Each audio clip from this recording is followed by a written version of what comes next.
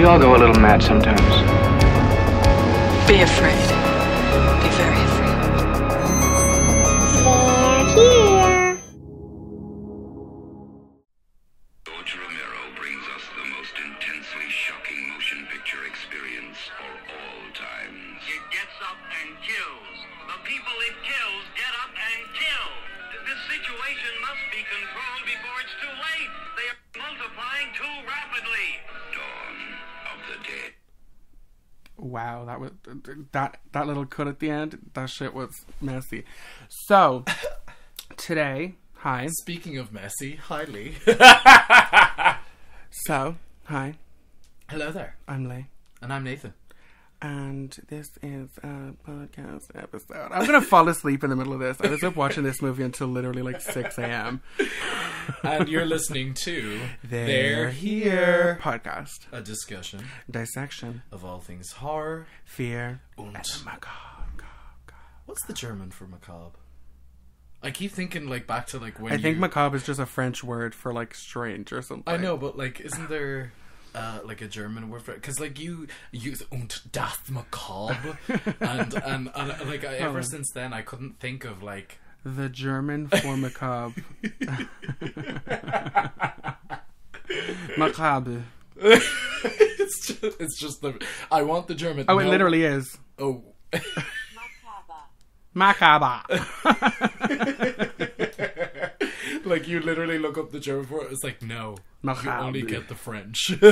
Well, yeah, it's like there's no like the German word for saboteur is Saboteur. yeah, because it's a French word. You know? I love that on Drag Race one time where we asked fucking Nikki Dosh. She's like, "What's the French for saboteur?" Oh my god. All right. So Dawn of the Dead. Dawn, how you doing, Dawn? We're continuing our Romero kind of coverage, I guess, with I think kind of the more iconic generally Dawn of the Dead. Night of the Living Dead obviously is responsible for like the birth of the modern zombie as we know it now, but this is also the only one to say the word zombie. Yes, this film, 1978. George A. Romero, of course, living legend, icon. Well, he's dead. Well, you know what I mean. Icon. Can we stop slamming doors, people? Thank you. Icon. You know. Just say icon just, again. Just but is it fashion though? Oh, it's everything I want him to be. I tend to think that if you're just George A. Romero's name is just synonymous with zombies, although he never came up with them. He's the one that popularized them, and I think actually we talked about that in Night of the Living Dead. But yeah. Well, these are like not what our typical, what like classic zombies are. Like we did touch on that briefly, that it's like zombies is like a voodoo term, Yes. which again is the reference from this movie. It's why they're called zombies, directly linked with voodoo. And we actually get like kind of brief glimpses of voodoo in this movie, kind of at the start. Yeah, it is also mentionable. The apartment complex is just this movie is just wacko as fuck. Yeah. Like it is the first like until we get to the mall, the whole thing is literally just like what am I fucking looking at? Yeah. Yeah. Yeah. It's gruff. It's like, this is gonna sound weird, but it's like an ugly movie. Do you know what I mean? Yeah. Like it's not like nice to look at, but like that's like it's not because it's made badly. It's just because it's like it's sterile. It's very sterile. It just reminds me of Grindhouse Pictures. Yeah, Do you know for what real. I mean? Another one where the actual film itself is dirty. Yeah. Yeah. But I gotta, just hats off to George A. Romero. He did it. He did the thing. And let's just jump into this like whole. And makes a cameo in this movie. Yes, he does actually. So let's handsome. just talk about this whole fucking opening sequence that I really was looking at a good 20-30 minutes in, and I was still like, what the actual fuck is going on? So it opens up. This is canonically 3 weeks after Night of the Living Dead, which is crazy. because kind of at the end of Night of the Living Dead, they made it seem like it was one county affected, or it was like even just one kind of small isolated incident in one town, and it kind of made it seem like, oh, the police will just take care of it, like it'll be fine, it'll be over with. And then this is kind of like an evolution of that, where it's a couple of weeks later, well, like literally 10 years later, but yeah, it's kind of, people still aren't quite panicking the way you would expect people to. I feel like we're like, I'm kind of looking at that from like an apocalypse movie now, where like the stakes are so much higher. Well, they're not even much higher, but I feel like people are just way more like, oh fuck, this is actually a problem. Yeah. Versus where people are like, oh, yeah, but like, am I gonna make it home by 10? You know, it doesn't really seem like such a problem. Like, because there's this little kind of, I want to say it just, to me, it obviously is like something that could have been cut out of the film and never would have made a difference. Was this little interlude, like maybe an hour into the film, of this like white people cookout scene with all of the hunters like just randomly shooting zombies on the side of the road with the army? Oh no, I thought it was cute. Like, what the fuck? Like, and also like super nice music, like upbeat, cheerful music. Yeah, it was happy. It was literally like family's first barbecue. That's also the real National Guard for Pittsburgh. They, like, George was able to call them in as a favor because like Pittsburgh kind of just unanimously like fell in love with George Romero. You know, like, he's used it for so many of his movies that people are kind of like, thanks for like putting us on the map, bro. You know, I feel like people exclusively, well, at least in my mind, I associate Pittsburgh with Night of the Living Dead or Romero, you know. Yeah. Well, it is written by him, it's directed by him, starring him. But we have, and we just literally just spoke about it, we have Dario Argento, who is co-producer, and he was the one who specifically asked to edit the film for the European release. Yeah, there's like a Romero cut, which is just like, I think... Sorry, this is Suspiria, in case you're wondering who Dario Argento is. Or if you're new to this podcast, in which case, why the fuck don't you know who Dario Argento is? So there's like the theatrical cut, which came out, which was co-produced by Dario Argento. And then there's the Argento cut, and then there was a Japanese TV version that was released, which is referred to as the Suspiria cut. Then there's and then we watched the director's cut, or the quote extended cut, which is like almost like, it's like a chunk longer, but I kind of figured, I was like, right, let's just touch bases and like watch everything that was made, you know, which includes some like loss in quality and some changes in lighting and audio quality and stuff. But again, like, I don't mind that. It adds to the kind of like, I don't know, you know, double feature kind of feeling to it. But I did, before I went to sleep last night, I found and liked and like saved a cut that somebody saved, a TV cut. Ooh. But it's from the original like airing from like 1978 or whatever like that. So all the like 70s ads and everything are in it. Like the ad for Alien like pops up in the middle of it and stuff. It's like so good.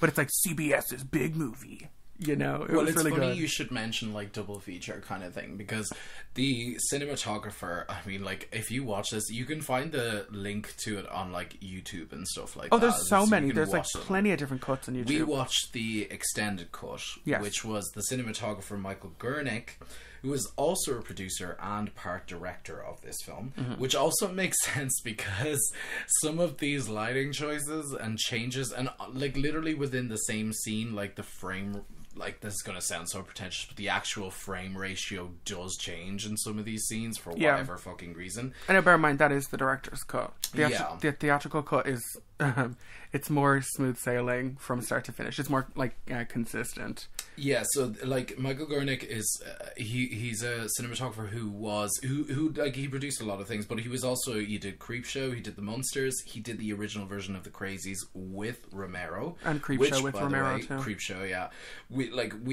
We definitely have to like give it where props are due, because like, I mean, I'm guessing they also had a little bit more budget when it came to like Creepshow and stuff down the line. Yeah, for sure. Like, they had Stephen King attached to that and everything.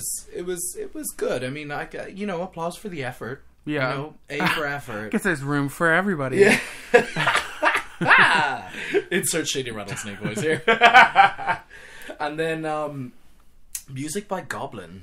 And this quoted was a as mandatory kind of thing. Well, yeah, I feel like Dario Argento, like they're just kind of like part of his like his posse. Like you get Dario, you get. But like I feel like that's I don't mind that at all.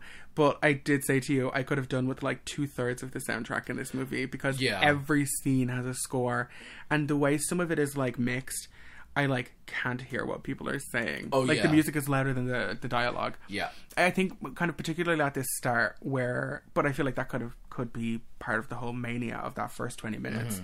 So like just kind of like for reference, it opens up with Fran, well Francine, but like I'll just call her Fran. The opening shot is kind of cool, and it's kind of similar to Night of the Living Dead, where the opening shot is kind of just it sounds weird, it's not a big deal, but like I love the framing of it, where it's like it pulls out from her and she's like sleeping up against this like red shag carpet, and then we just get Dawn of the Dead pop up, but she wakes up and immediately goes into like Vietnam inside a television studio, because everybody is just disgruntled, I guess, just in general. Like for no particular reason. Like so far as I know, like the whole kind of reason that they were disgruntled which is the opposite of gruntled, by the way. Is that they that the army is descending upon like basically like the neighborhood Philly, and they're telling them to like partially evacuate, whereas the producers are telling them fucking stay and finish the show and blah blah blah. Yeah. Also, while simultaneously you can hear like in the background gunshots and like explosions, and you can also get people like literally shouting at the talk show host, "Get that idiot off the screen!" Back. Yeah, and like you're just like, does he know he's on air? Who the fuck is like arguing with each other? Like what is going on? And half the time, right, a lot of people are talking at the same time, whereas even the actress Jane, Galen Ross.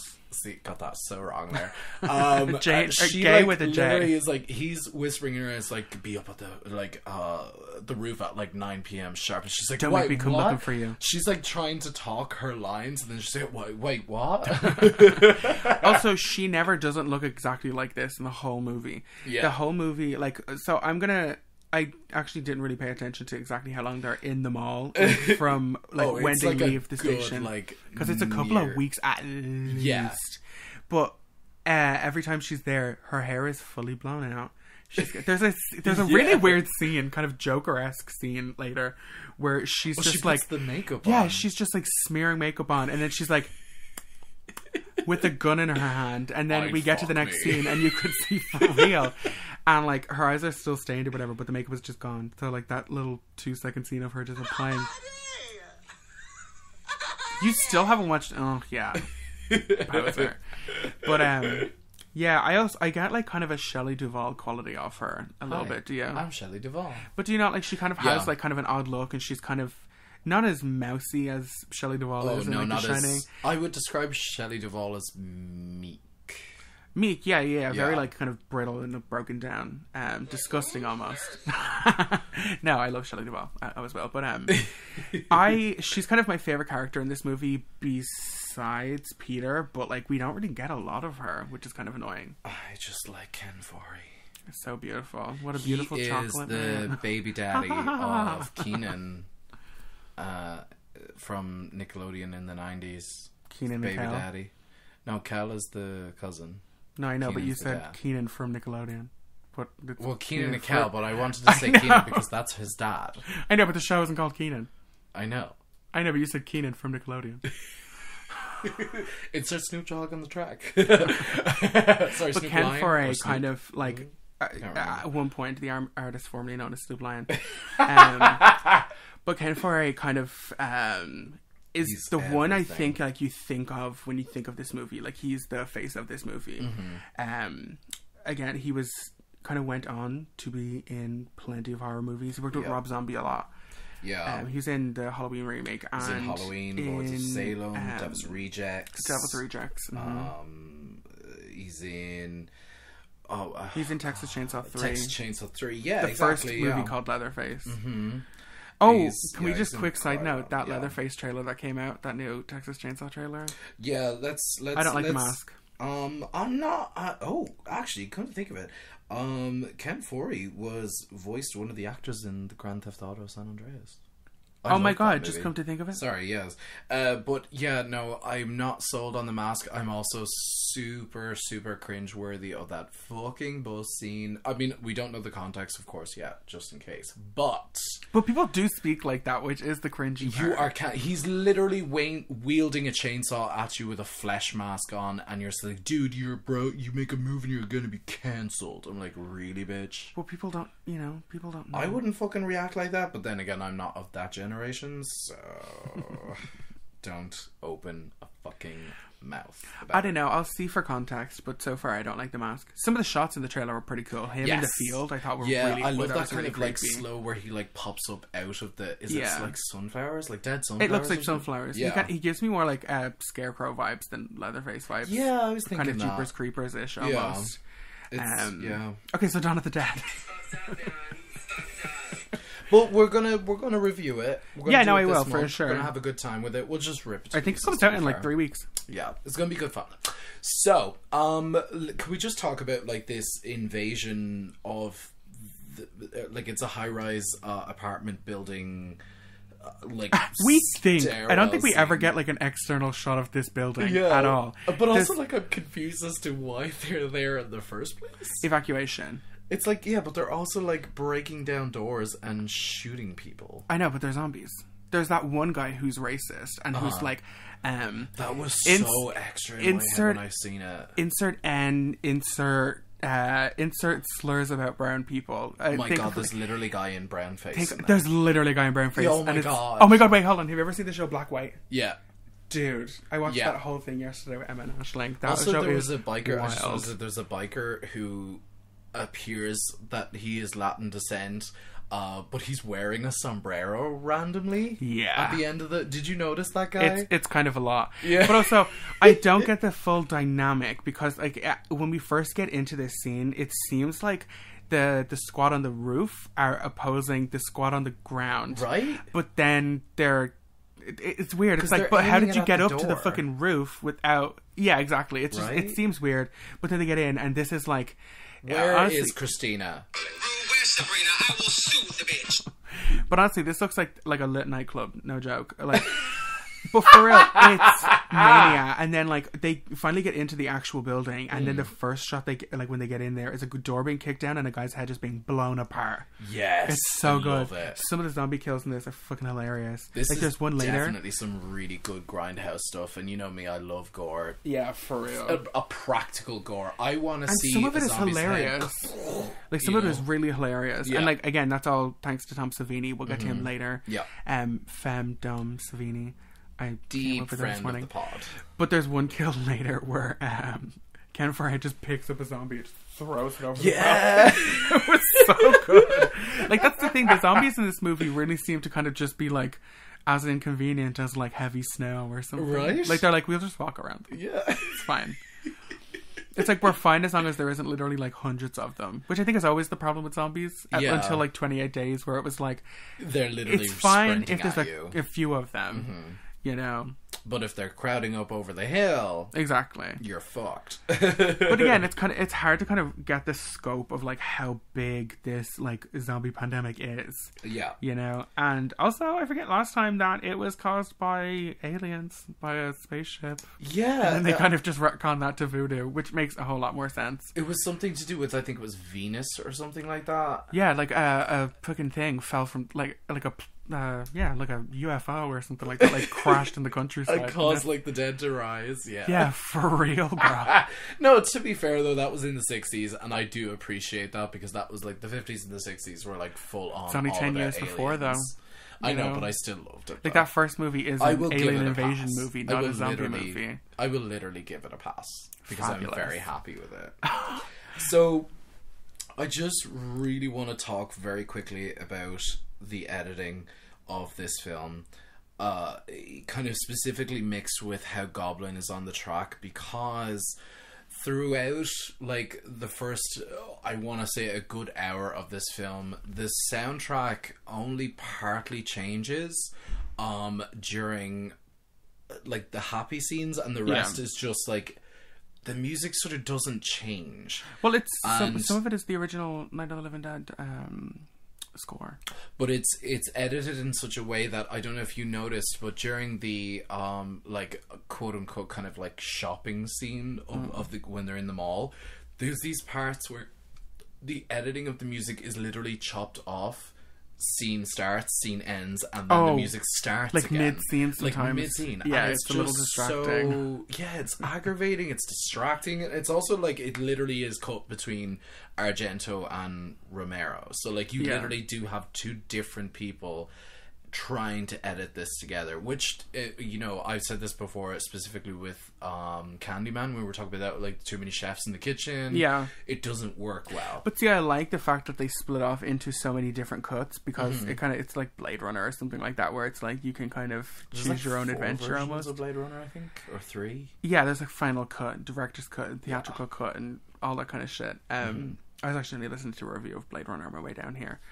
But and Claudio Argento was also a producer on this. Claudio, yeah. But I love that there's like that there is like a bunch of complete separate cuts. You know, like you can watch Argento's and have kind of maybe not a completely different film, but like a completely different vibe.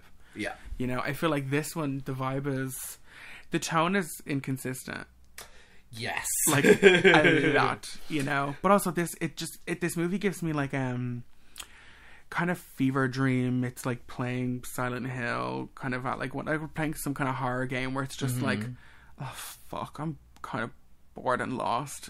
But just from the like, I feel like that's kind of bet into this movie is the like, oh, it's not really that fun anymore being locked in a mall. Like the effect is kind of worn off. I actually did think that. I think I even sent that to you, was how the sort of mall drama sort of takes place is like that sort of turns into like a 45-minute character study of a slow descent into cabin fever. Exactly, what I mean? That's what it gives me. It gives me that kind of feeling of like, ugh, I just want to go outside. You know, I just want to like look at something else. Specifically with the characters of like Francine and oh my god, what's his name? Roger. Like, oh, he suddenly loses it. Like, he like suddenly almost dies, and then it's like, woo, let's go. He's literally like on crack for like the rest of the movie. Oh god. Like, actually, come to think of it, like David Emigey, who does play Steven, he was in Basket Case. Yeah. Which I was like, okay, right, okay. I love Basket Case. We'll have to get to that one day. We will. Full male nude front of doing that. Oh, it's very fun. And Basket Case too. He was in the sequel too, which is pretty interesting. But it's like Stephen and Francine. Steven. You want to get some snooze, Steven? Yeah, I didn't know if you get that. So, they have this, like, and again, it's a plot that's only kind of introduced more than halfway through the film, that she is pregnant. But she's like, it doesn't matter, don't pay attention to it at all. Right? And then they ask him, do you want to abort it though? But does she want to abort it though? But see, I was going to say, they do think that she's like asleep. Like, she wakes up in like a little closet, kind of pressed up. She is smoking and drinking all over this movie too. She's planning on keeping that baby. There's like a scene dedicated to them drinking. Full on glass of wine, like lying in bed, still watching TV that is still going. Might I add? I kind of assumed it was like. Did you notice like those interviews that were like interspersed throughout the film, like of the same studio? But that's what I was going to say. I think that's like what that is, though. I think it's literally like like it's not like television. It's not like, oh, let's watch like the show. It's just like level of unprofessionalism far too much. It's just like for kind of updates or whatever like that, and then we get the thing that it's like if the company logo is still on the screen, that means they're still broadcasting or attempting to. Yeah, you know. But like my thing was like, oh fuck, it's 78, like VHS and like movies like home rentals are still not like the biggest deal. So it's not like you couldn't just like count on the fact of like, oh, it was the 80s that it became I was going to say you couldn't just like count on the fact that mall in particular, which is also a relatively new idea. You better cut that out, Holly. But like the idea of a mall at this time was still relatively new, because it's Yeah. like, look, it's one of those indoor shopping malls. You know, like he calls it out as like a weird thing. Yeah. You know, and then he's like, they're talking about like it's a one-stop shop and all that kind of shit. By the way, this movie is completely just about consumerism and stuff. Oh yeah. Actually, yeah. Let's actually talk about that real quick. So those are kind of what like. do you take away from it? Well, Romero is like a guy with a message. I feel like with his movies, even up until like, I don't know, like his last movie and stuff like that, everything has something behind it, whether it's intentionally or not.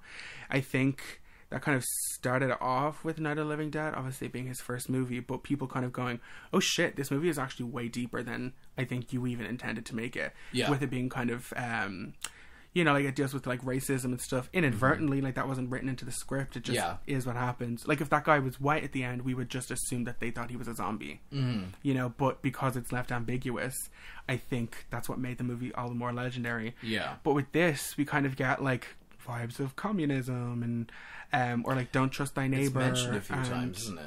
Yeah, capitalism versus communism. Exactly. It's like all these zombies are attracted to The mall. a mall because like it's what they remember doing, and so they kind of walk around aimlessly, and then they like turn on. Excuse me. They turn on all the like music and all the lights in the stores, so that they kind of just keep in this like endless loop of just walking around. Which again, it's like all kind of metaphor for like you're just mindlessly consuming, like you're not even thinking about it, and then these people being like, "Fuck yeah, we have a mall entirely to ourselves," and then they're like, "It's not really worth anything. If I can't really show it off to anybody, what's the point of having a fur coat if only I see it?" Yeah, I would definitely agree. It is. I think. I mean, obviously, like taking away from the Night of the Living Dead with its subtle version of the message, even though obviously it wasn't intentional. But this one was very intentional. I mean, for sure, it was very intentional, and which I don't mind. I think films like this do need to be made where you kind of do need to be bashed over the head with the message in order to, you know what I mean? Like just giving a justification. Yeah. And see, I feel like, we feel that way now, but like then again, it's like just coming into the 80s, like the decade of like consumption and like kind of gluttony, this concept was still relatively new, you know, the idea of being like having consumer culture being a thing, not just like kind of getting what you need or whatever. It's like stuff like this is accessible to everybody now, and everybody has become mindless zombies, just spending, you know, excess, all that kind of stuff. Well, let's actually just talk about the zombies real quick. So I know that Savini, when he was sort of concocting the idea of how to modernize the zombie from the previous film, he did paint him grey. He wanted to do this homage where, of course, like the zombies in the previous film only had, I think it was just a little bit of dark makeup around the eyes. Yeah, and it was all in black and white, so we couldn't really tell. They were paled out and stuff, but like everything is just kind of, they were just dead people. Like, oh god. So I literally have the note here say some of these zombies are some stylish motherfuckers. They all did it themselves. They all self-styled. Yeah. And also I'm hearing some content used from Shaun of the Dead. So, I mean, I know obviously this is the original here, but I couldn't help but think like, oh, there's that like goblin sound effect that I hear in Shaun of the Dead. And when this movie opens up with Zombie Nation. Remember? Yeah. So it's like I absolutely adore this version of a zombie. Like we were just talking about it, like let's talk about the elephant in the room, the Hare Krishna zombie. Oh, I love it. It's so iconic though. It's very good. I loved it. I was like, that's such a random character to like. Do you imagine like Geroge A.Romero just approaching a Hare Krishna follower and just be like, look, listen, I will pay you $1, give you some food, and a Dawn of the Dead zombie t-shirt. Yes, you can bring your tambourine. No, you don't have to wear shoes. You don't have to preach, but you can if you want to, but you just can't do it on film. I also love fully, though, how he just kind of like, I'm gonna go in there. You know? And like in a movie now, or even a movie like a couple of years later, that would be like a big deal. But he kind of just like, anyone in here? Like, he kind of just strolls in, and she just kind of walks to the other side of the room. Yeah. And it's like, is this going to be bad for me or no? With those zombies, there's a lot of, like, at least from the living perspective, there's a lot of, like, unnecessary fluff that the actors do when it comes to reactionary methods, like her just literally like walking over to the other side of the room instead of like circumnavigating the literally She could've just slow walked around him. She could have just walked around him. Yeah, pushed him over. Oh my Instead, she God. like gives him a light show. She like cracks up in Light two flares. show. Where I'm like, what a fucking waste of a flare, lady. Oh my God. But in my mind, I was like, oh, just like shove it through him. Just like do something, you know? Because I feel like these zombies, 1-on-1, like could very easily just like you could just kick their head in. Oh, 100. You know? Like I think these. But the people are retarded. You know, I really do think there are some questionable motives. But just very quickly, Savini did regret after the filming. He was like, oh God, it's terrible because they were, like, they appeared, when he wanted to do the grey, or the grey skin tone, I should say, Yeah. they appeared blue on the, because of the editing Again, format. it's so not consistent. They're Yeah. like blue, depending on which shot it is, it's blue, green, grey, or just kind of And white. the lighting as well, depending on the lighing, like whether it was daytime, whether it was nighttime, or whether it was like you know, like fluorescent Yeah. light, the skin tone changed from it varied from like zombie to zombie. No, I think that because of actually it. benefited them though. Instead of ever just being one slate color the whole way across, I think, yeah, it kind of looks a little bit better when there's like variants. But also, all these zombies, like they're just grey. Like none of them are like injured or anything. Like nobody's like missing limbs or like there's no Yeah. blood anywhere. I think at the end when Steven dies, freaking spoiler alert. It's like For kind of what, a shocking to 40-year-old see him. movie? No, but like to see him covered in blood, I was like, see, that to Oh. me is what a zombie looks like. Yeah, you see, this is the this is the one zombie. I mean, besides obviously the way Roger goes out, this is the one zombie that Steven just looks at him, just looking at him like, oh God, oh. Somebody watched Night of the Living Dead. How it yeah, like somebody did their research like a half an hour Horrible before foot, filming. like, stiff Yeah. arm, you know. It's there's a lot of that in this movie. But again, it's like that's like what zombies were. Cocking the head to the side and just like Yeah. Oh yeah, I literally sent you a voice message of how the zombies like how do I say it? Yeah. Just like It's kind that. of vaguely hungry, kind of just gnashing.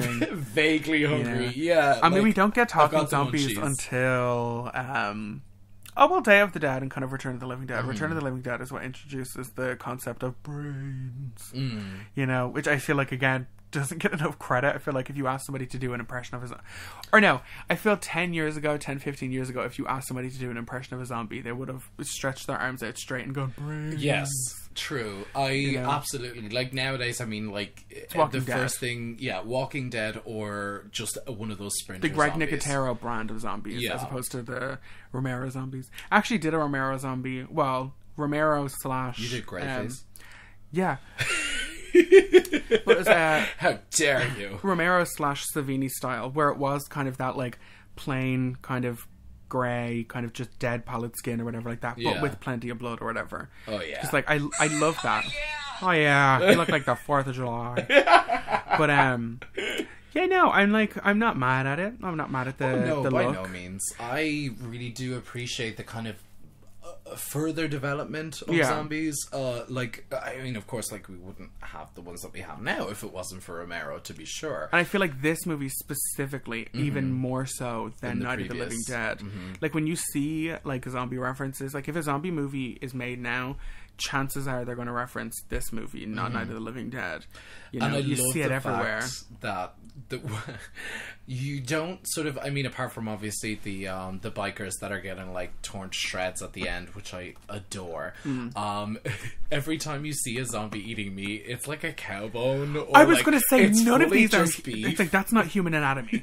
That's like the hip of an elephant or something. Yeah. It's crazy looking. They're like femurs that are like this thick on the Yeah, end. They're yeah. fucking mental. Although I will give it, there's a scene in this movie where I was like, fuck yeah, that is so creepy. That is so Yeah. creepy. When they get into the mall and they first start exploring, when they find that like pit of just zombies sitting there in the cage. Yes. Or no, it's in the It's in the apartment beginning, building. yeah. I was like, that's so twisted. Some of them are like tied up in like sacks. And some of them are bagged and roped and stuff Yeah. like that. But it's the idea that they're just in there and they're being fed, you know? And that comes up as part of a theory of like how we just quell them is to just feed them and just get rid of people. Because I didn't need a fucking baby. But Yeah, I thought that was so creepy. And then this guy, the priest, who comes out, and I'm like, it took me a second because his motion doesn't, like, because I thought that was just a cane, and I was like, oh, his motion actually isn't like changing at all. And then he turns, and I'm like, oh, the crutch is his leg. But like, I've never seen that as a replacement for a prosthetic leg before. It's usually crutch or prosthetic leg. It's not crutch as prosthetic leg. Yeah. But also he's like, I'm gonna go upstairs and find my sister. Bye. And they're like, okay, bye. You know what, actually, the funny thing about that was, like, not 5 minutes later when when they land on the airfield and he goes in and kills Tom Savini's niece and nephew, he goes for the coffee. They shoot some kids in this movie a couple of times. He goes for the coffee cup in the machine and he goes, damn, doesn't work. And I was like, shit, the coffee's out. And a zombie apocalypse, if the coffee is out, consider me fucked. Okay? No, my main thing, which comes up in this movie, is like, y'all got cigarettes? You know, and no, this literally made me scream, made me laugh literally out loud.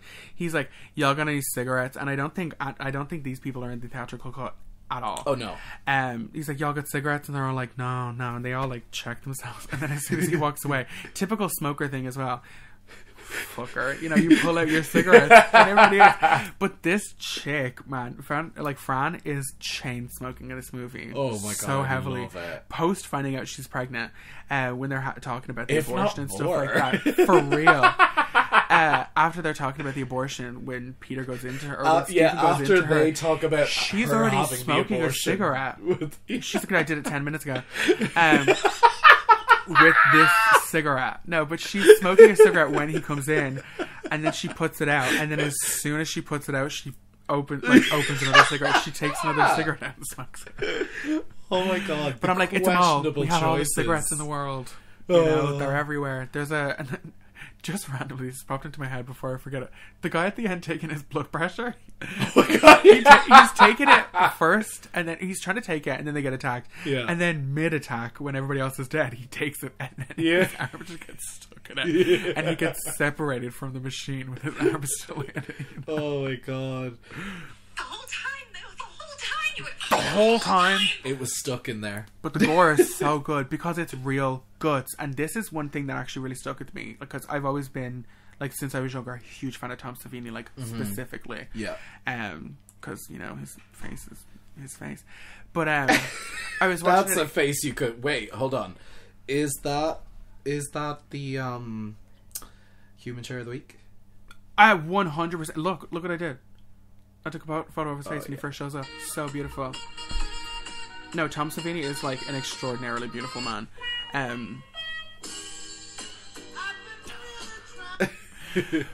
But also, I always just thought he was like super cool because he's like an artist, but he isn't like bookish at all. He's like cool. Yeah. You know what I mean? But his experience with Vietnam, because he was I believe a photographer in You Vietnam. have been waiting to say this on the podcast. You've Well, said it seriously. several times, but Okay, go ahead. fuck. Okay, I could just hang up and leave. But no, he like was a photographer in Vietnam or whatever, so it gave him like first-hand experience of like what like gore and flesh looks like, and what kind of people look like when they're torn apart. And all the guts in this are just real guts. Like, they're just pig insides and like intestines and like cow bones. And there's one point where like some chick is just holding like a rack of ribs. Yeah. and like a lamb rack of ribs. It's crazy. Well, But it's actually, effective. it really is, because it inspired the death of David from Shaun of the Dead when he gets pulled out of the window, and then his insides get pulled out either side. There's one of the bikers in Also this happens one. in Day of the Dead too. Yeah, there's one of the bikers. I believe he's like there on the floor, like writhing in It's agony, the and they're Vietnam pulling vet. out the pig guts from Yeah. his stomach, and I love it. It's the I Vietnam love vet. it. He's got the uniform and all that kind of stuff on. But when all these people showed up, I just had this like really cool concept pop in my head where I was like, punks with swords. You know? I was like, right? this is so cool. They have like maces, and like one of them has like a battle axe. Yeah. Because they pop into this kind of problematic weapons store when they finally show up. my Because you had said to me, you were like, God. what's with this fucking racist ass track when they hop into this? Yeah, And I that like, was it. Yeah. But at first I was like, it's just animal noises, what the fuck? And then I was like, like, oh, no, it's not. It's just tribal chanting going on. Yeah, in this. I have also, what kind of African voodoo animal tribal racist bullshit is this soundtrack in the hunting goods It's store? crazy. It's Oh really my crazy. God. But like that to me is like resorted. But I think Shaun of the Dead specifically was kind of made with the conceit of like, right, well, what do we do if Dawn of the Dead happened in like Europe, where you can't just go to the gun store? You know, because they break in and there's literally, it's like right below them. It's like the store that they can look into from their little, what becomes an apartment at the end. It's just an apartment. They look down and there's just like all these bones. There's like elephant bones and like tusks and shit in there. And it's just wall to wall guns. And it's actually one of the only set pieces that wasn't inside the mall itself. It was one of the only things filmed offshore. Yeah, the apartment and the gun store were the only things not shot in the actual mall. Yeah. Wow. Also, can I just say, there was this one zombie that I noted. Oh, you did? I did. Zombies. There was this one zombie. Look at you, just like admiring Tom Savini. I got a picture of Tom Savini. I'm like twirling my hair up with my finger and stuff. You're like, take me on this slab. Pretty. Actually, that's a great topic for the slab. Is Tom gore. Savini's face. No, just Tom Savini's gore. I'll take that, yeah, for sure. Was this one zombie who I clocked as very Alejandro Jodorowsky, The Alchemist from I was supposed to say Samsara. I was like, that's not Samsara. The Holy Mountain. He was. They were refueling the helicopter, and the first time. Yeah, and they were seeing all this that classic shot of that sloping hill with all the zombies walking down it.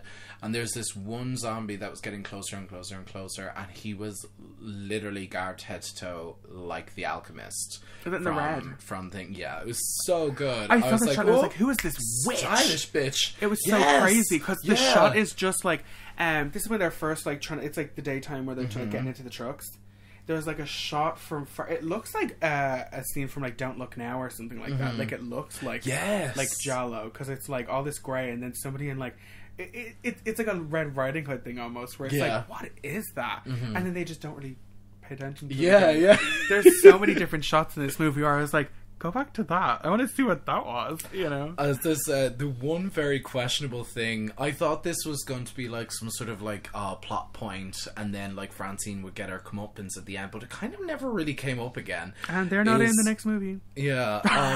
When Steven is, I think he's like, I don't know, he has a mallet anyway. Oh, he's going to get oh my god, Kenan's dad, and he's so funny, bro. He's like struggling. I literally have this bitch just standing there while he struggles to kill the zombie trying to rape him. Like, and like she's they're just like rolling around with each other. They're just tussling, you know, wrist against wrist, you know. And she is just like, he's literally calling for her to grab the mallet and whack the zombie. And she's also about to be attacked. And she's just standing there, not like in a Tim from Jurassic Park, like, oh my god, I'm standing around freaking out, panicking kind of way. Yeah, in a just standing. Wow, it's actually a really nice kind of day out, isn't it? Like she's just standing around. I did think it was going to be a great kind of like, because that to me is a great plot point. If he gets out of that, and then they have that contention where they're like, why didn't you fucking come help me? Blah, blah, blah. But it never went anywhere. But these people, I feel like they don't like each other. There's like a weird oh yeah, I want you to be safe, love you kind of thing, but then also like a, yeah, but if you don't come back, you know, let's just say you don't come back, you can't be the only one to fly that helicopter, which I think is a really good idea, where it's we all need to learn how to fly this, because if you die, we're fucked. And it's the only reason they don't get robbed earlier, is because those guys don't know how to fly a helicopter. Yeah. You know? The other thing was, actually, we just kind of glossed over it, was the fact that Kenan's dad plugs two little kids. It just shoots the fuck out of them. This whole scene is crazy, because when they first arrive, it's dark. And then when they're getting attacked by zombies, it's bright as fuck out. Like when they're just in this kind of little barn and stuff. And like, this movie is very good at kind of making you think like they kind of focus on things where you're like, somebody's about to come out of that, or that wall is about to get broken in. But like this attack this attack on these two people is so funny because like they walk out and he kind of just like they kind of just like aggressively dance at each other, you know, it's capoeira or something. And then once he fucks up that first zombie that was on him, he literally just they both, him and the zombie, do like acrobatics against each other and like fly in separate directions. Like he and like sticks the landing at the end and everything. It's crazy. And she just stands there. Tens across the board. But also, to be fair, they actually give her a lot to do in this movie, and she's like, and that's all in like thanks to her, Galen Ross, the actress. She was like, I wouldn't react like this. I don't think most women would react like this. Like it's not 10 years ago. Like this isn't a Barbara situation. And she's like, I want a gun. Like I love her little speech when she's like, I want a gun. I don't want you guys to fucking leave me out of shit just because I'm pregnant. And then Ken Foree, he's like, yeah, sounds fucking good, but also you're not coming out with us until you learn how to use a gun and how to shoot and fight and all that kind of stuff. But again, it doesn't feel like a girl power. She's just like don't fucking leave me out of shit, because the first time when they get to the mall, she's left with a gun, and then Steven is like, I'm gonna take that and go, and then almost gets his ass killed in that vent pipe system. It's like where the mall connects to their apartment originally, kind of, which is actually creepy, but he doesn't know how shadows work. He sees a shadow go over him and he's like, are you over there? You know what I mean? It makes no sense. Like he's following the shadow, not the person. Can I just say the sound effects? I literally have that as a note. When he is trying to shoot at that shadow zombie, do you literally hear the amount of ricochet noises? I think they used it like 7 or 8 times. Just one bullet like ricochets 7 or 8 times. It's like a cartoon. Literally a cartoon. I thought it was fucking hilarious. And Ken Foree does call that out later when they're in the hunting shop, when he's going to try and shoot a zombie through the grates, where he's like, if you shoot a bullet in here, it's going to be chasing us around this whole place. You know, apparently bullets just like that also happens in Shaun of the Dead at the end, where he like the box of bullets explode and it like bounces all around the fucking thing, which I don't think is real. No, it would definitely, if it did ricochet like off once. something, it would ricochet once and then it would lose most of its power. Yeah, that's true. But they literally make it like this thing is like sentient and is like flying around. Yeah, it's wacky as fuck, bro. It turns out to be the villain in the end. Yeah, it's like the villain. Final destination is not death; it's just wind. Yeah.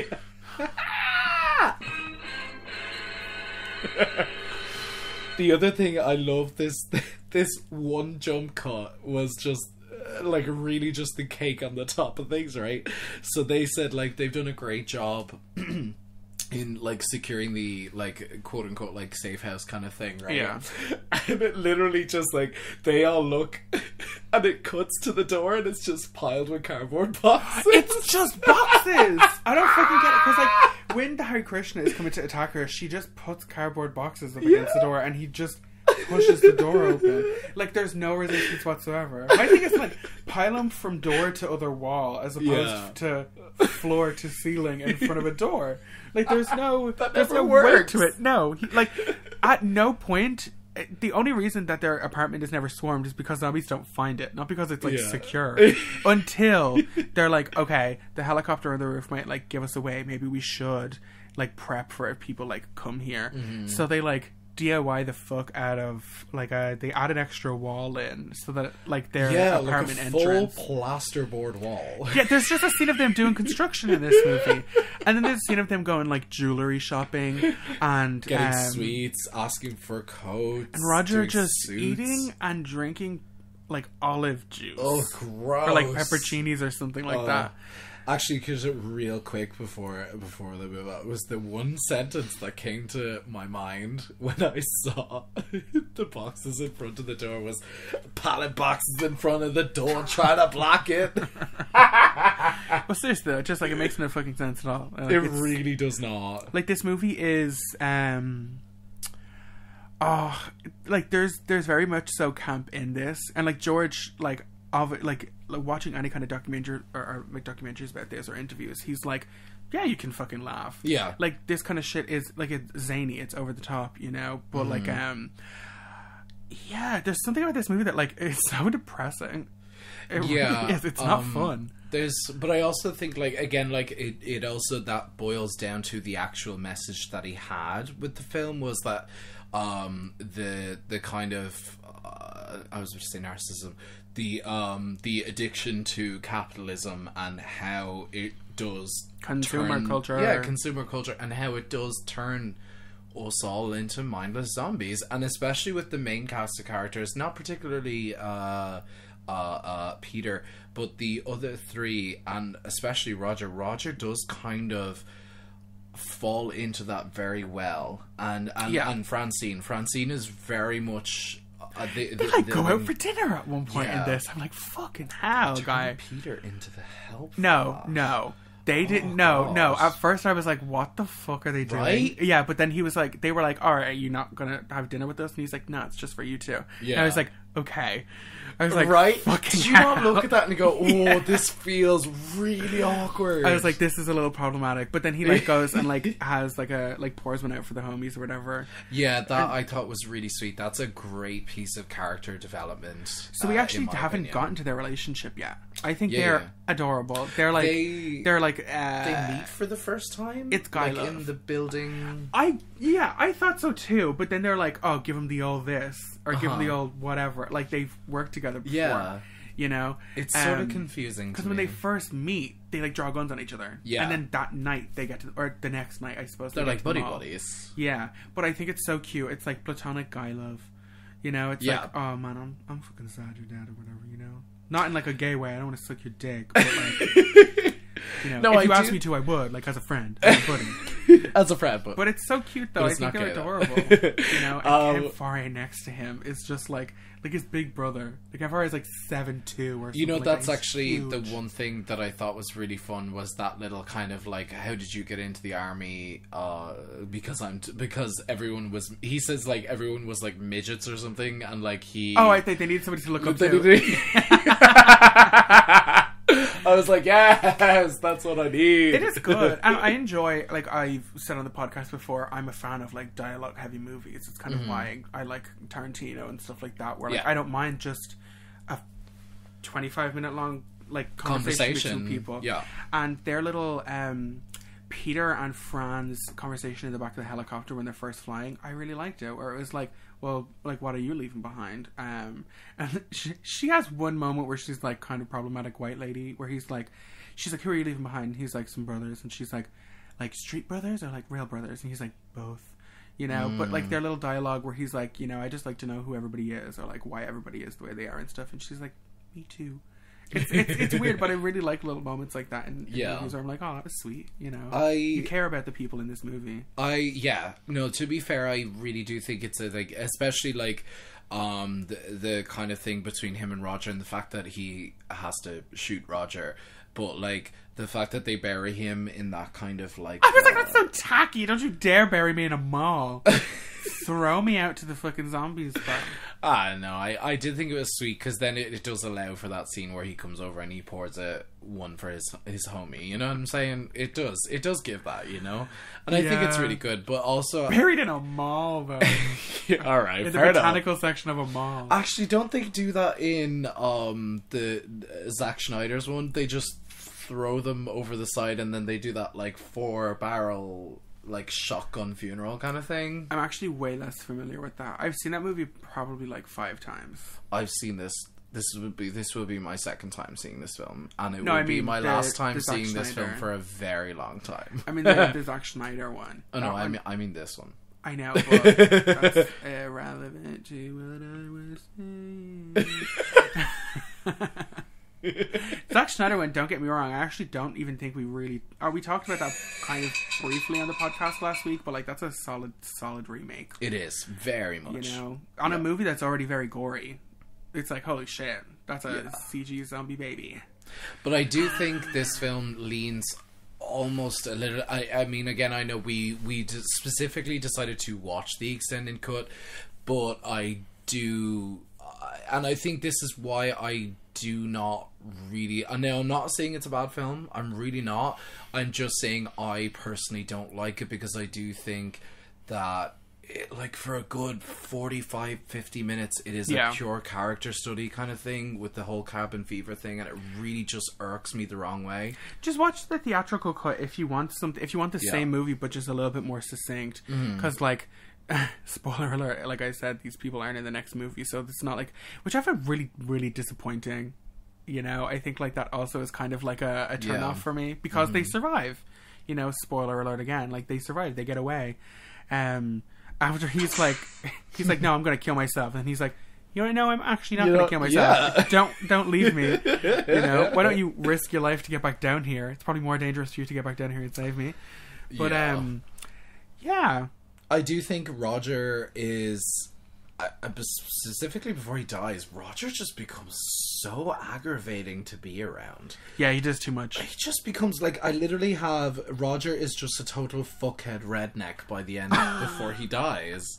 And like, it's specifically just because they now that's a fantastic idea. I really do appreciate, because that's a smart way to do it, is reversing the long trucks to cover up like the entrances and things like that. Yeah. I thought that was such a smart idea.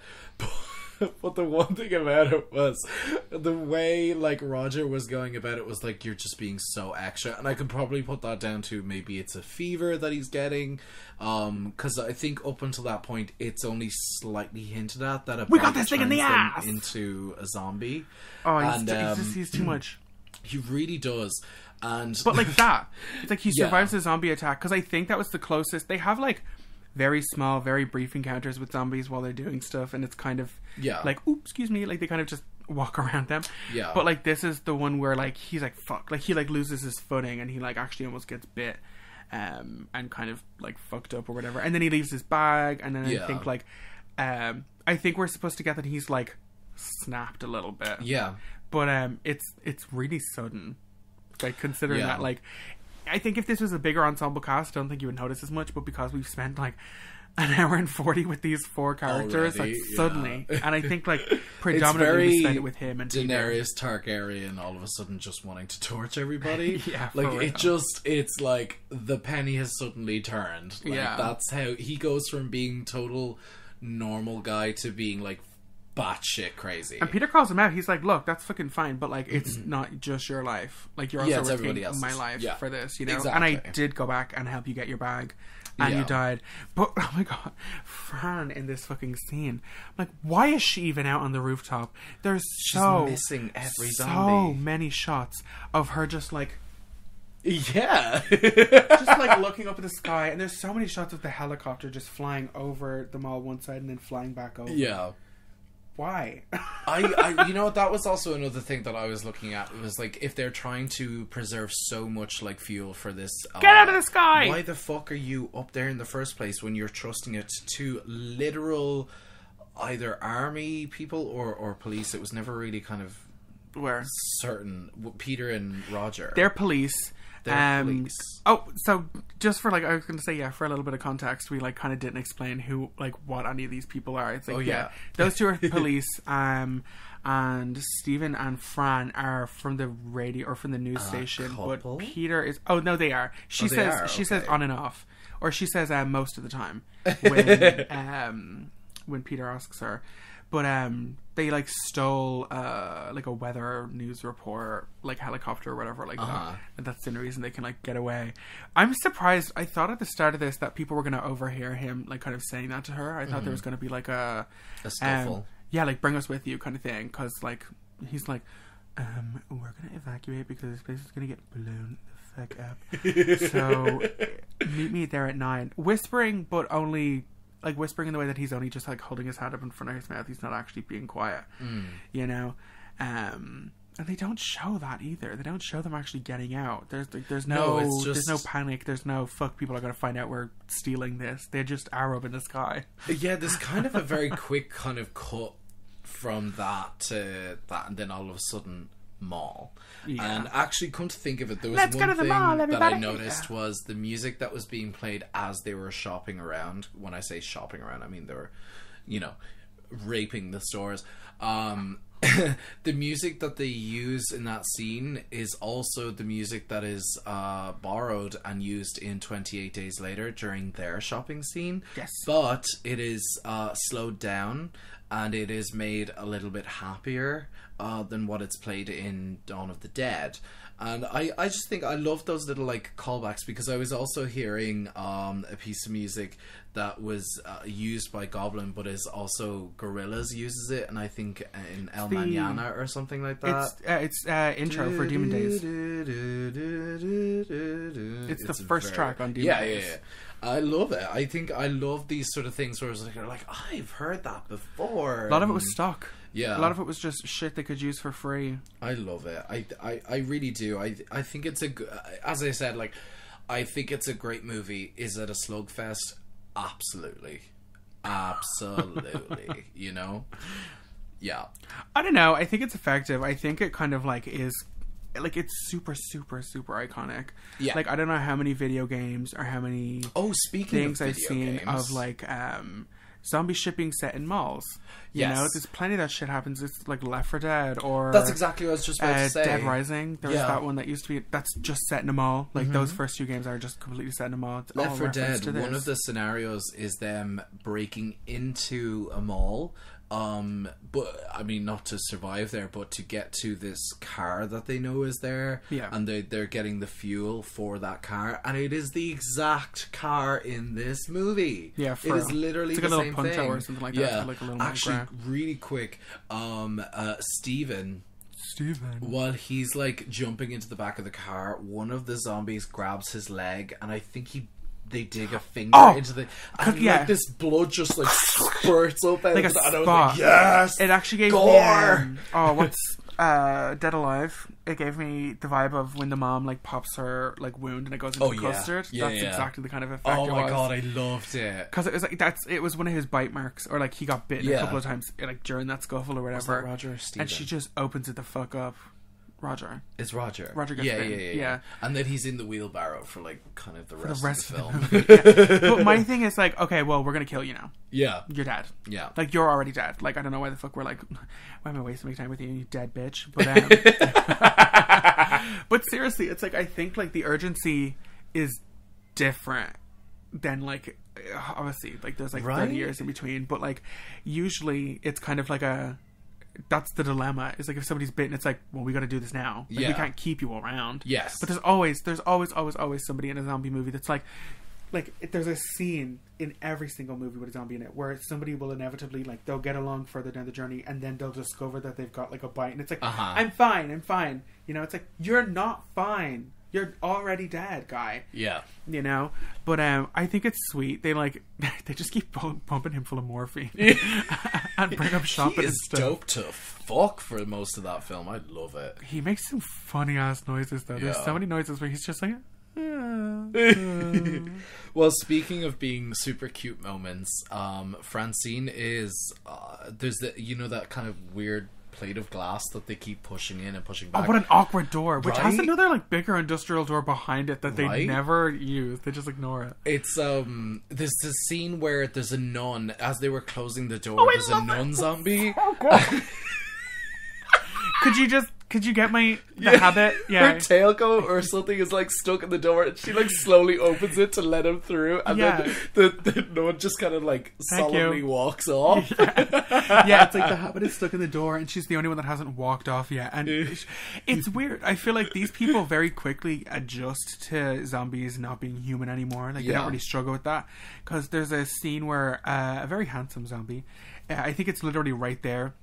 He's like the last one to leave before the nun is stuck. Just kind of sits there and he looks kind of sad or whatever. And she's like, "Aw." Yeah, like he just looks like he's contemplating her while she is contemplating him. He's like, let me You know in. what I mean? You know? It's just kind But of the like nun just like, because she's stuck by like, it looks like it's like her hair, but it's literally like the habit or whatever like that. And then it's so polite. She's just like, here you go. Yeah. Go on. Yeah, You know, go about your day. Go about your day. Enjoy your shopping. The other thing that I thought was really kind of heartwarming is when Peter is trying to comfort Roger as he's dying. And like Roger says, like, I'm going to try not to come back. And then he says that like 5 more times. I was like, okay, stop traumatizing me. Yeah, right. Like, I'm your friend. Just die. Like, okay, first time is the charm. That was like, I have never, like in any other zombie movie, I've never heard anyone say that. Yeah. You know what I mean? And I was like, holy shit, that, like, honestly, like those, what was it, like 5 words, 6 words, like as one sentence just says everything about the character. Yeah. And I was like, that's perfect. But then he repeats it like 5 or 6 times. Yeah, it's like, okay, now you're making it tacky. Stop it. First time was good, the rest of the time it was dead. You didn't need to do all that. You didn't need to. You were extra for extra's sake. Well, speaking of extra, that face. Can we just talk about it? I think it looks so cool. To me, this is like my depiction of a about zombie 50 years. But I think it's very effective, and it's literally just tissue. I literally have, as a note, wait, what? Why the fuck did he age about 50 years? It's all this. It's all around the gels and the eyes and shit like that. Because Yeah. it's literally just single-ply tissue paper with like latex and grey paint on it, just to make it look like aged skin, kind of. And he dies in bed. You know, it's nice. Dies off screen in bed. Yeah. You know, it's kind of cute. It's kind of sad, but I feel like it's one of those things. Like, because they had been around him, like turning into a zombie. They said it took like 3 days at the most. Yeah. You know, which is a long fucking time in a zombie movie. It's like, well, how haven't you got this shit together? You know? Which I do, just before we move on, the parallels between this movie and, like, nowadays, I'm like, people are like, oh, it's obvious it's this. And people are like, no, you're evil. And it's a conspiracy. Oh, yeah, You know, yeah, it's like, absolutely. hello, I am a scientist. I'm telling you exactly what we need to do. And then people are like, fuck you, guy. Don't fucking tell me what to do. Absolutely. No, I 100% agree. I think you can draw those parallels and that line would be quite thick.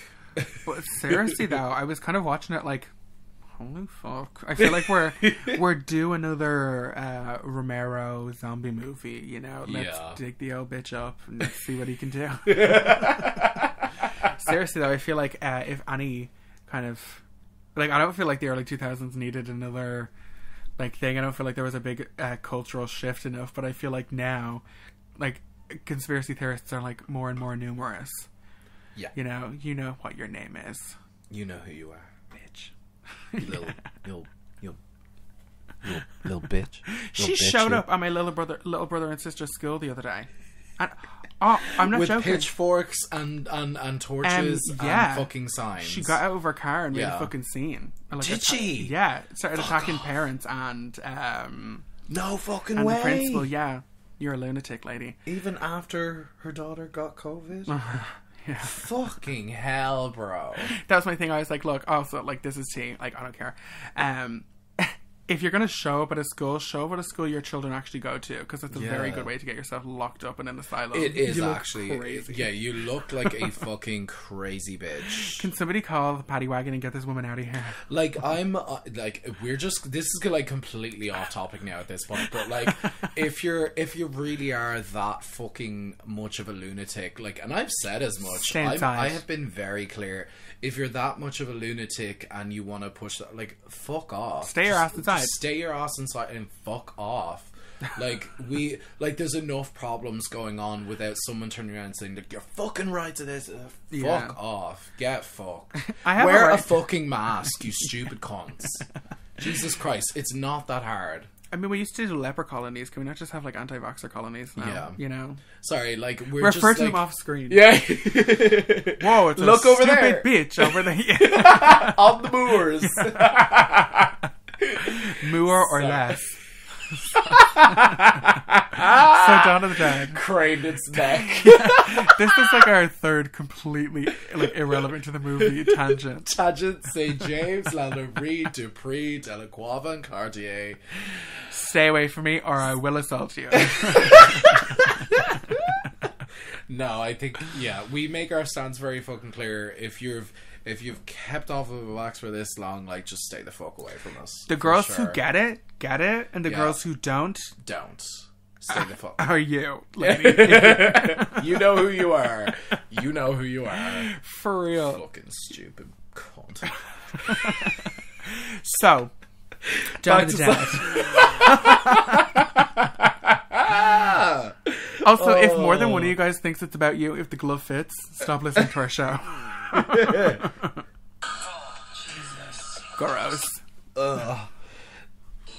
today, Satan. Not today. What were we even talking about? This fucking movie. Tux, did you or did you not come for me? So, Those were the perfect three I could have used there. so this God, whole I love part our sound at the board. end, I actually really like, and it's like, it's very effectively threatening. The idea of just like a biker gang rolling in. Which, by the way, they ask nicely at first. It's a trick. They're totally tricking them. They say that there's 3 of them. And she's like, oh, well, if there's only 3, and there's literally like 22 motorbikes and a couple of vans that Literally, show up. like, laughing their fucking heads off Yeah, while they're for talking. real. And your man is like, shut the fuck up. Oh no, I love it. This dude, this main dude with the like World War II helmet on, Yeah. and I found out the Yes, other day that it like, is a World War II. I did think, because I could see it looks it needed a like spike on the top of it, right? You know. Oh my god. I also found out that Madonna's first album is closer to World War II than it is to modern day. Gross. Yes, like, that's fucking crazy. Oh my god, But- gross. So it's this guy and Tom Savini. Fuck me up. Both have like a nice strong nose, a big mustache. You know, they've got like a look. You know, Tom Savini is fucking fly as fuck in this movie. But this biker gang just rolls in, like kind of begin Act 3. I feel like this is actually it's like the last half of Act 3. Yeah.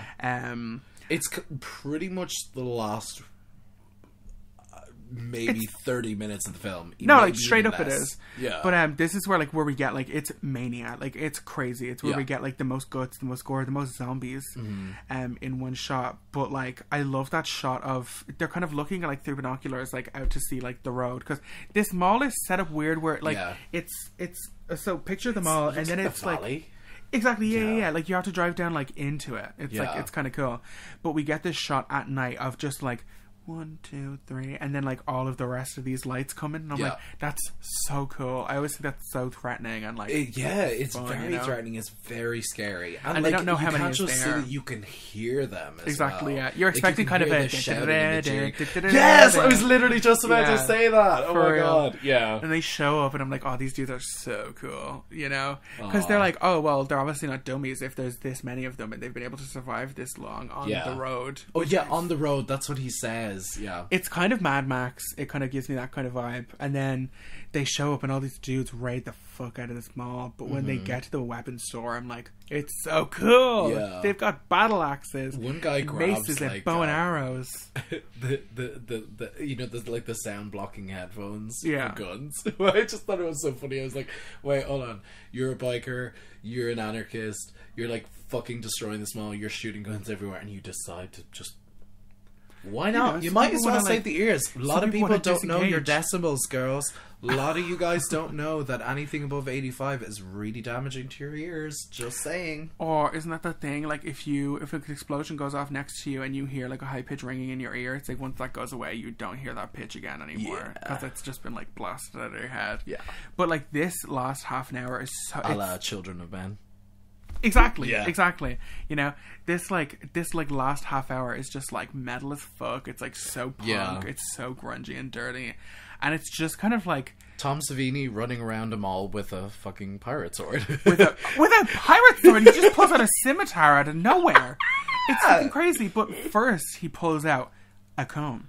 A switchblade comb. Oh, he just the little he even mustache comments on it. He's just like, yeah, I love gotta it keep my so stash much. looking. I think he's like the guy looks at him funny. He's like, I gotta keep my stash looking comb. good or something like Oh, no, that. I love it. I love like the whole kind of like this last half hour. I would watch just an hour of this, you know, because it also does the thing where, which is kind of always the thing in zombie movies, where it's like people bad, like just people Yeah. in general. It's like humans are the real whatever, but like they kind of take this to their advantage, where they're like, right, well they've blasted in the front doors, and they're making all this noise, they're fighting. I'm surprised more of them don't actually die in this. I think literally only like 3 or 4 of the bikers die, but they get literally like ripped to pieces. But they Gorge, go love in it. and they're like, right, we're just going to use this to our advantage. This is going to be our time to escape. When they get like snipe a super couple of them fucking down. ripped up, It was George W. Bush. loved it. Gorge, It's good though. It's where like Gagatondra, this puts the gore in Gorge, you know. Gorge R.R. Martin, Write your last book, guy. Gorge Washington. I could go all day. You could, and I would kill you. But no, I love this. There's just something about like zombies and punk are like kind of intertwined in my mind. Well, didn't you see Return of the Living Dead before you saw Dawn of the Dead? Yeah, Return of the Living Dead Part 2 specifically. So that's but then like- also the first movie is just like one of the... It's just the punkest movie ever. It's but so also good. like the cover for that is punk as fuck because it's Zombies black and and Leather white Jackets. and Night of the no, like the original is Oh, punk yeah. as fuck because it's like it's a black and white photograph of that Shelley, like the that girl. girl, and then the Night of the Living Dead is pure green acid writing. Yeah. I love it. It's punk as fuck, man. It is. For some reason, I always have that kind of thing. And I for some reason, in And then zombie you're one with movies, the blue skin and the orange fucking hair. Oh, That's punk as fuck, man. that's Linnea Quigley. That's the chick we saw Yeah. get nailed to a thing. These leggings I bought specifically because they look exactly like the ones she wears in that movie. Nice. Her name is like Trash or whatever, and she's like, they're all talking about how they want to die or how they think they're going to die, and she's like, I picture myself being ripped apart by like lots of old men or whatever. And then that's what happened. She's so fucking cool in that movie because like when she becomes zombie and she becomes like the one, like she's like, you know, she's not the 2, she's not the 3, she's the one. She's that painted bitch. solid white with just this red hair, and there's a scene where we like first get to Blue see skin, her. no? No, well, it's like no, it's not blue. Like it's like white. It's so good. But like in those movies, a lot of the zombies are green, blue, grey, black, Yeah. dark brown, True. purple, whatever. I'm probably But, just thinking of some random zombie. She walks up to this homeless guy, and he like can't really see like What's what going the on, crack is yeah. going on because she also has a fake vagina in the movie. They flattened her genitals out in that movie. Like with the prosthetics, so you couldn't see her pussy because she dances naked. But she just unhinges her jaw and just takes this like the whole top of this guy's head in her mouth. It's Oh, so yeah. good. So stop talking about other movies. Actually, come to think of it, like it needs to be said, like the famous quote from Peter, he said it's something that my dad his grandfather said that Who was is like, interested in voodoo? yeah. Again, like that's where the like of course this he's trying to, you can see Romero trying to move away from the whole Venus, extravaganza, Gagatondra. Oh, R.I.P. And he says, like, obviously when there's no more room in hell, The dead shall walk the earth. and it is like, out of everything, it is the famous quote from these movies. It's so good. It's Yeah. so threatening as well, though. It's so And just he like says it again as like I think he's a news reporter or something like that on the TV in the remake. he's in the remake, and he's also I think a clip from this movie makes its way into Shaun of the Dead. Like at some point they're watching this, or it's on somewhere or something like that. Like I think Shaun of the Dead actually takes from this movie so much. Oh, a lot. Like Shaun of the Dead including really music. is Dawn of the Dead, but in like Croydon. yeah, like in Croydon, you know. West Yorkshire. But for real though, Dawn of the Dead or Shaun of the Dead always freaks me out. I don't know why. Really? Like, yeah, I think it's just because we don't really get to see like kind of council estates or like just regular villages and shit Yeah. taken over. It's not like a big city or like, and it's also done I think kind of realistically. For some reason it always makes me feel kind of like ugh. What the fuck were we talking about? the random racist interpretation of a Mexican biker who randomly has a super extravagant sombrero wig. on. yeah. Really fucking random. I know, I love it. I think And everybody he at the end only of this says looks like so the super good. racist, just like ay ay ay ay, and all of this kind of thing. It's fucking crazy, dude. And like, yeah, of course, like the guy in the beginning with the red band or the blue bandana, a long fake ass wig and literal brown Just brown face, yeah. Like, I was gonna say it's crazy. not even good brown face, but you know what I mean. We It's- kind of glossed over that fact. yeah, it's weird. Like, but also there's I don't know why it always bothers me in movies where and you see it a lot in older movies, when you see a dead black person, they just have them painted like a zombie in this movie. Yeah. Like they're just black person with white paint on. It looks crazy, which is exactly what the sun looks like in Black White, that show. It looks insane. But yeah, this whole last half hour of carnage is so good, and then it just Yeah. kind of Ends. Yeah. They're like, What okay, happens to Tom Savini in this film? half the Remember, bikers is he torn apart or? half of the bikers, or like more than half of the bikers, literally only like 5 of them to die. They all just go. They all just leave. Let's just leave. Yeah. See, bikers ruin everything. You would know. I know. But there is one shot, it's badass as fuck though, where Ken Foree is like up in the ceiling, but he's got all these like kind of random like low angle shots on people. Yeah. And he's not even the main guy, but we get a lot of shots of him in the biker gang. We get a Wilhelm scream. We fully do. It's tradition. But like he's like on his way out the door or whatever, thinking that they've gone. They're all like retreating, and then he's like outside the mall, and Ken gets this one shot, and he like flips. He does like a backflip off the back of the bike. No, he does a forward flip off the back of the bike. It's so good. And then he like he gets ripped apart. I love it. It's fabulous. Yeah. The gore, I really do want to stress like the amount of like amazing practical effects that are used in this film. Like even if it was like what we called it, we literally know it's just raw animal meat but my brain registers that's real flesh. Yeah. You know, as opposed to it being just bags of blood or like it being CG whatsoever. Or jelly that was used in the it's just that original Night of the Living Dead is good though, because it is, again, they're just eating like ham off bone or something. It great. Works. It really works. And like it's something about it, like like you said, like it physically registers in your mind that is physically there, that they are ripping that out of his stomach. Like they're not tricking me into thinking, you know. It's like you it's just so know, you know, it's like physical, like you could taste it. I can see people picking up guts and like pulling them apart. Yeah. Speaking of guts and gore, there's one zombie kill that we forgot to mention, which I think is the iconic one.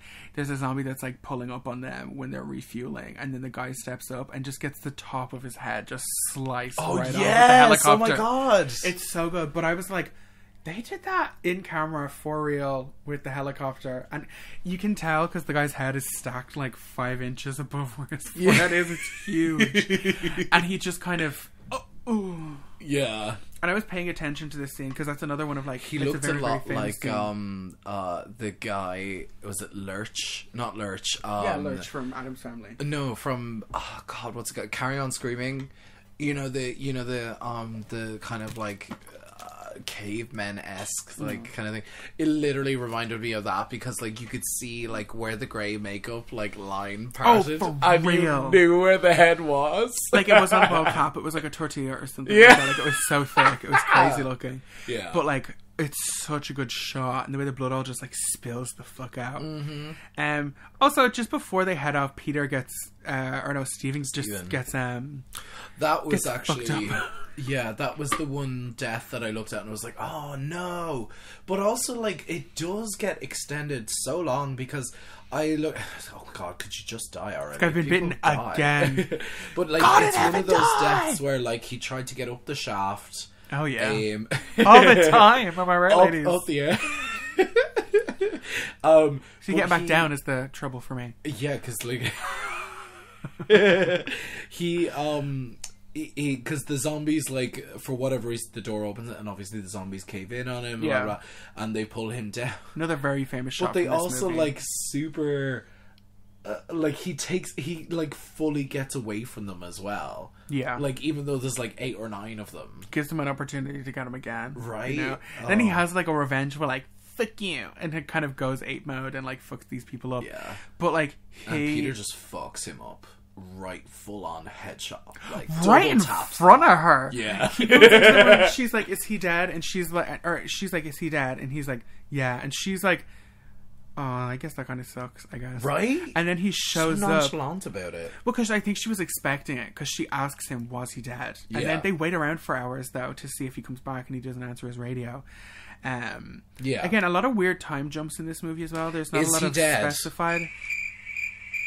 Yeah, I guess. Yes. You know? And then he just shows up, and like without hesitation, without any like, no, Steven, head is just blown straight through. I love it. Splatter. And he just does that kind of the fall sideways out of frame as his death. You know what I mean? And I love that, because like you're just looking at, like, you could see the eyes like just dart to look down at the mattress, like there, like just off camera. A lot of the zombie kills in this are actually like outrageous. Yeah, because they're, again, none of the zombies were actual actors, except for like main characters turned into zombies, like all the extras and stuff. anytime some of them get shot in the head or they get squibs or whatever, because there's kids getting shot in this movie, and there's like random parts where people will get killed, but the zombie actors in this make me laugh so hard, because a lot of the kills are just like, oh yeah, you know, yeah. That was actually the one thing I loved. It's like, good shot here. The sniper scope that was being used. Yeah, I loved the fact that they were firing at zombies that didn't even. And now I love that in like Left 4 Dead or just killing them for fun, because it's good, it's fun. But the thing is that there were zombies like literally like 2 or 3 feet away from like Roger in the tub being eaten, and Peter was shooting like zombies like the other end across of the mall. It's so good. Oh my god. But like let's just talk about this last scene, because this was the level of extraness in this was just unbelievable. Like the questionable motives. He tells her to go on.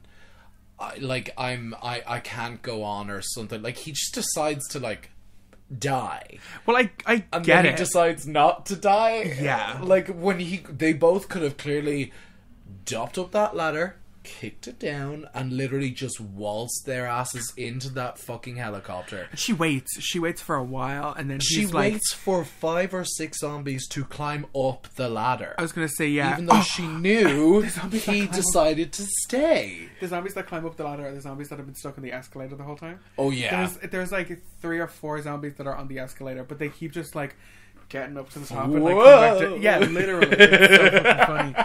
But like it's not the first suicide we saw in this movie. Mm-hmm. Like in the kind of apartment raid, mm-hmm. I think it's the first actual zombie attack we get like on screen. Yeah. Once they kill the zombies that were attacking him, he shoots himself. He just kills himself. Yeah. But it's so grim, you know. Yeah. I don't think they play up the grimness of this, you know. I appreciate that, because a lot of zombie films kind of turn that theme on its head, and they're just like, oh no, it's heroic saves and blah blah blah. It's like, no, this is like they in just a zombie gave us a zombie apocalypse. Like it's literally everyone for themselves. Also, you killing yourself just gives us another zombie. Yeah. Also, especially when it's never fully confirmed, like a bite or a scratch or something like that turns someone into a zombie until like much later. Well, they say it's a viral infection in this movie, and there's a couple of scenes. Well, there's at least one scene where what's his fucking name again? Where Roger just gets like a mouthful of zombie blood, and I'm like, oh my god, that's when I you can't even like, get a mouthful of not zombie blood. Trust me, I tried. That's where like I was looking at it going like, oh, like is that how he became a zombie? But no, because he obviously got bitten. But like I immediately thought, I was like, oh, is that where the blood virus idea kind of can come from? Because that's immediately what jumped into my head. And they don't ever explain it. They don't actually wrap it up in this movie like the way. Which I don't mind. No, I don't mind, because it's kind of unimportant. Yeah, it's unimportant, but we do get kind of theories. We get like the first one obviously being like space, because like these are the same zombies as the first as Night of the Living Dead, just like a couple of weeks later. It does take place. But then we get like voodoo as a suggestion. We get viral outbreak and stuff like that, and then we get kind of like straight up philosophical shit where it's like, again, just hell. Like there's just no more room left in hell. Which I think if you just took that as your like idea on paper, when there's no room left in hell, the dark shall walk the earth, I'm like, now that's a great concept for a movie or like a short or something like that. I think that would be so cool. You know, hell is full. You're not on the list. You can't get in. You weren't invited to this year's Met Gala in hell. The theme was Fallen Angel. You did not fulfill the brief. Talking about you, Katy Perry. I can fill a brief like nobody else. Oh yeah, fill that brief. So basically they get away.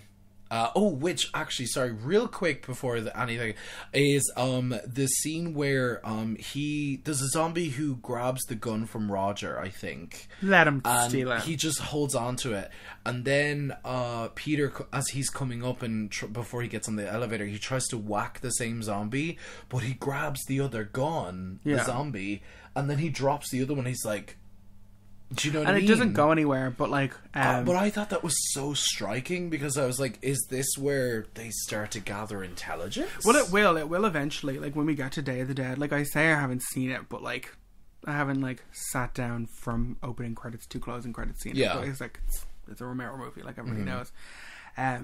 Like we'll eventually get there where zombies can kind of talk, or Yeah. the zombies in this are just kind of stupid. They're not like feral or like rabid kind of. Yeah. You know, like it is kind of easy to just walk around. Why were you them. looking at me when you said that? Do you need glasses, lady? I was speaking right into the microphone. But I'm still holding on to my firm beliefs. This is only like the second or third time I've watched this film, and it will be a very long time before I watch this film again, because it really is just such a slog to watch through. And it's a great movie. It is. There's You're allowed nothing- to not like a classic. I'm allowed to not like it purely just because like I feel like a full hour of this could have been cut from the film and it would have been great. Just watch the theatrical cut next time. Yeah. You know, or watch your little fucking Zack Snyder shit. Oh, I don't mind that. Like, I'm happy. You know me. I am happy to watch anything, including the weirdest kind of porn. But I am. I'm very happy to watch this. Watching this right now makes me happy. Yeah, I say it as in the voice of like Google, like automated mechanical. It's you watching. Oh, I actually didn't even manage to watch fucking Last House on the Left the other night though. I fell the fuck asleep. But it's like that's just you committing to an action then not following through. the Jergen lotion. Never heard of that before. Yeah, it's almost like you were supposed to show up at my house today and look, here we are in your room. We're in Studio 2. No, I'm Studio 1. Why are you your Studio house is 1? Studio 2. Why are you Studio 1? I don't know.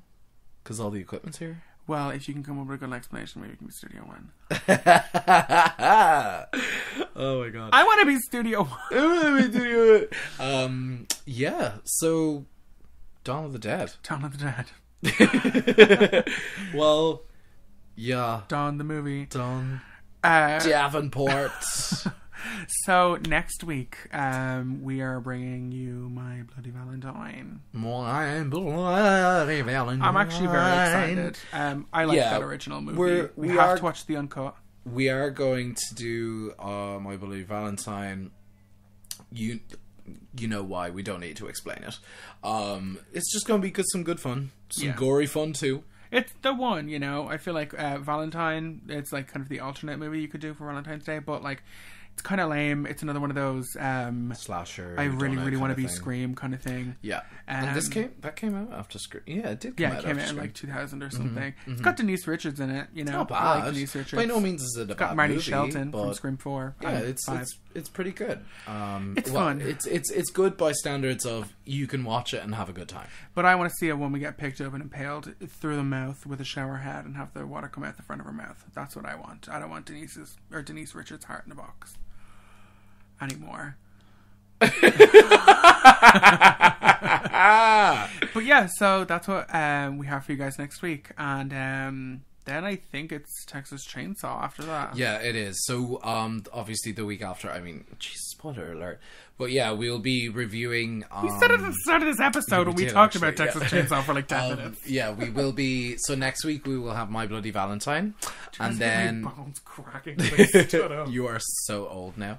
And then we have it's just called Texas Chainsaw Massacre. I think it's just Texas Chainsaw. Texas Chainsaw. Again. This is the third movie just called... Oh, no.